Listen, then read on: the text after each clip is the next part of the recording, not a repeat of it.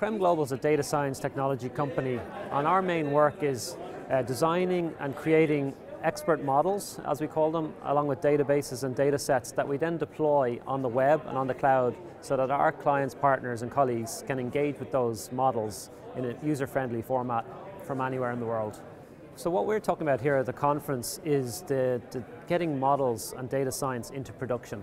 So a lot of organizations are still stuck in the ad hoc data analytics for a monthly report, for example. But what we think the future of data science is to get those models and productionize them using proper software engineering techniques and technologies, get them into production so that people can engage with them. When data becomes refreshed, the models are available to analyze that data, and therefore get those models into the hands of people on the front lines who need that insight.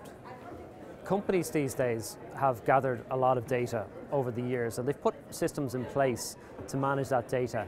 They need to move up the data hierarchy now, from simply capture to moving up to analyze insights, and then finally up to predict. So we're interested in talking to companies who may be stuck using Excel for things that are far too complex, for using simple tools for data science, who want to move to the next level of reproducible and quality data analytics. So that's almost any company out there that needs to up their game in the data science world.